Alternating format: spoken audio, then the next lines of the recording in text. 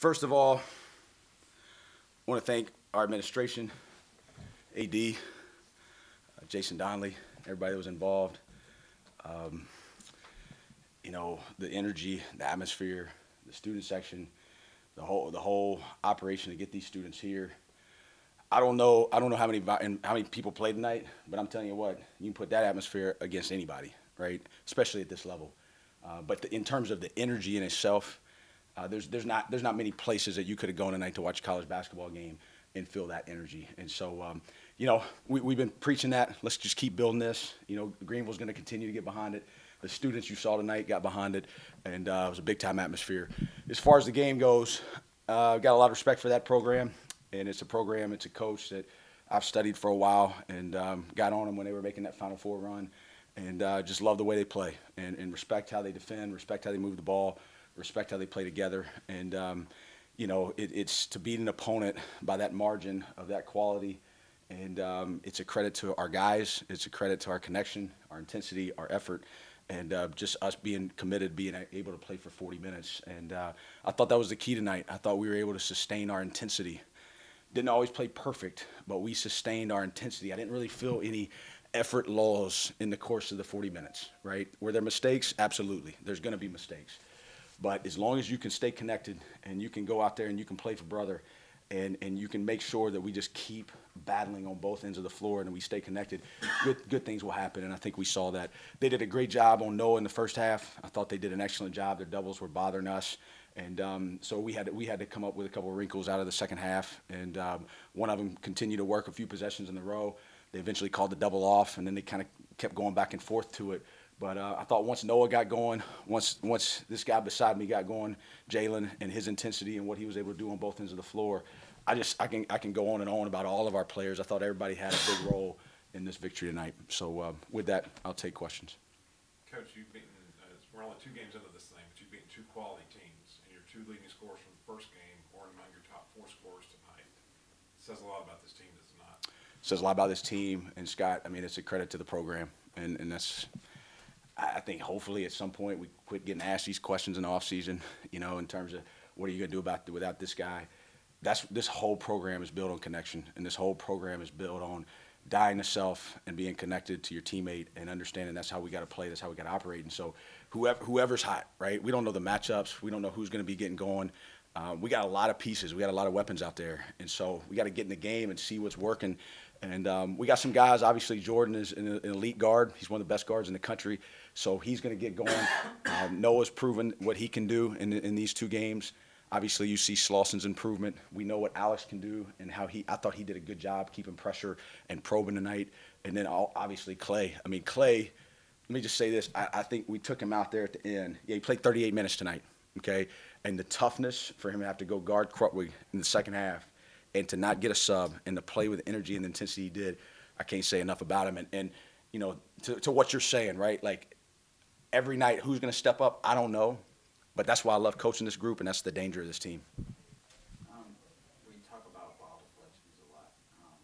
There was an inordinate amount of that in the first half. Could you just talk about how the team last year was very good defensively? How is this team different defensively?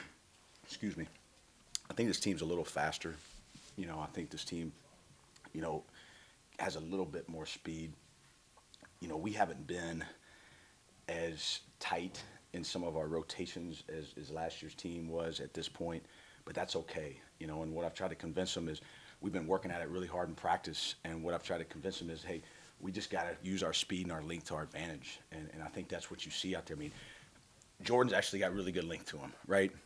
And then you throw Clay, Slawson, and Gurley out there, and then you got Clark coming off the bench, and then you got another 6'3" guard in Bothwell coming off the bench. It's a long group, and they're showing that they're enjoying it, right? That they try to, you got to make defense fun, and you got to fly around. And so, yeah, we had 13 deflections at half, and we forced, I can't remember how many. I believe we almost had forced 13 turnovers at half with those deflections.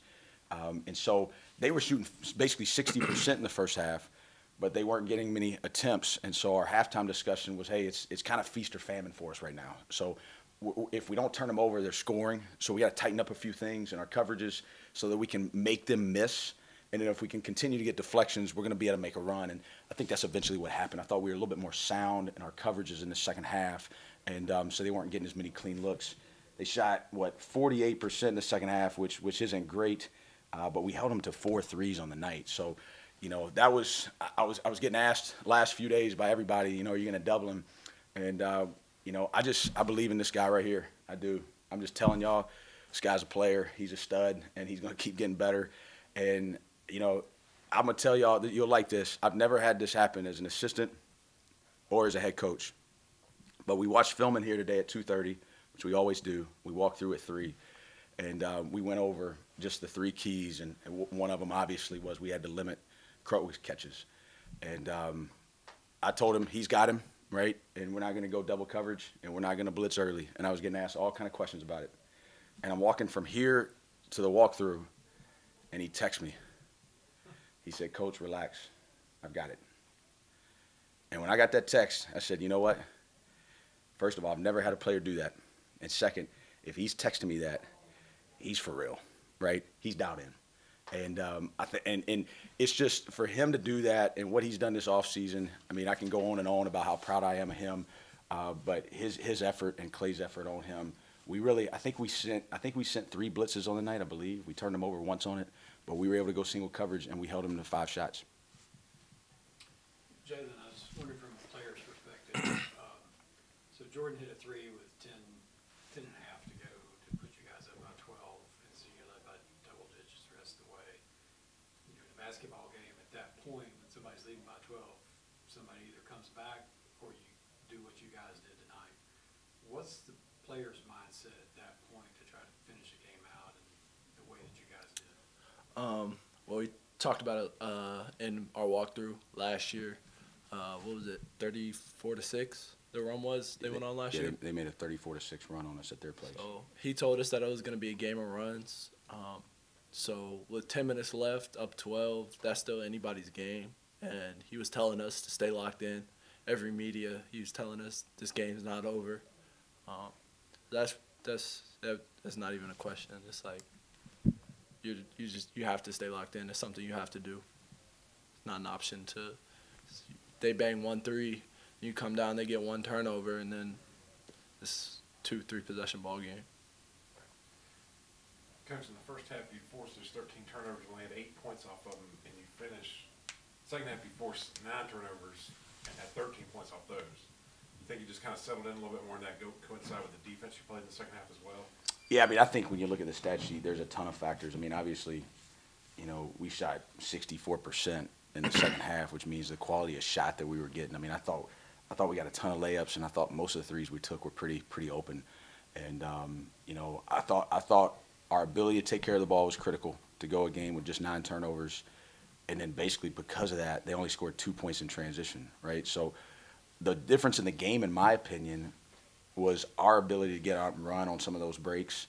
I think we had 18 points in the fast break, and they had 2, and I think that's a huge difference in the game. We were able to use our speed and our length to be able to get some stops and to get out and run and finish. And then I thought we did a heck of a job in defensive transition. And, Coach Groh and Coach Johnson, have done a great job in improving our transition defense. And, Xavier, that's a big deal in their deal. And we've spent a lot of time on it. And I thought last year when they made their run up there, a lot of it was our inability to defend transition. And tonight we did a really, really good job getting back and just trying to make it a half-court game. There was the play in the second half where Mike Boswell has a wide open layup, but he waits for the contact. Did he do that last year, or is that a sign of how he's matured? He's obviously matured. But he's gotten better. All the sophomores have gotten better. But I tell you, one of the best things about Mike is he's just savvy. I mean, he's just got savvy, and I love players that have feel and instinct, and he's got that. And that was a deal. I don't know how many minutes did he play tonight. He played 19.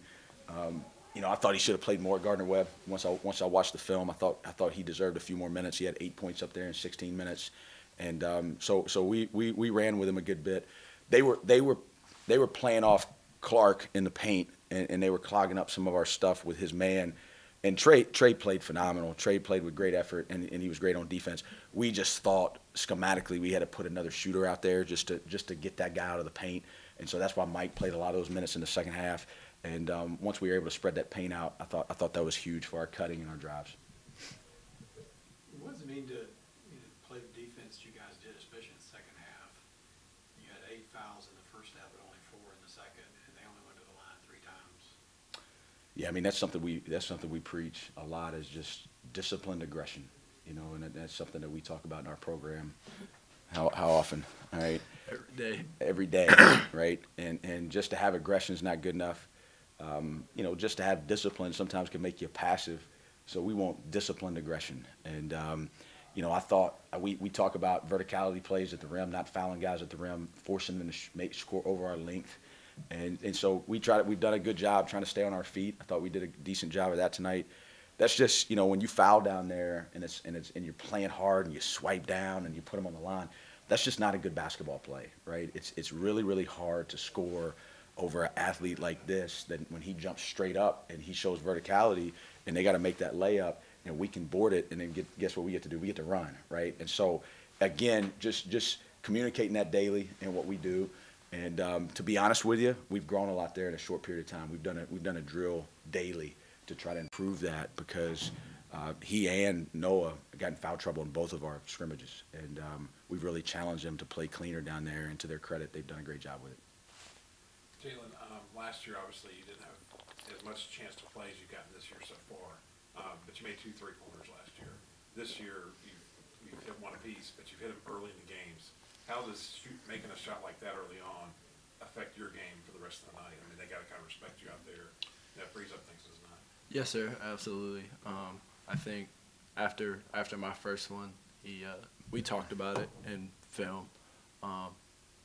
We knew he was going to slough off. So I took the first open one I got. I think I missed that one. And one of our assistants told me just to keep shooting.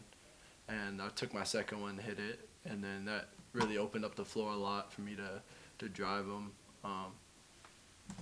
He was somebody we thought we could exploit on the defensive end, on the perimeter. So after I hit my first one, he had to respect it a little bit more, open up the floor a lot for me to drive and penetrate.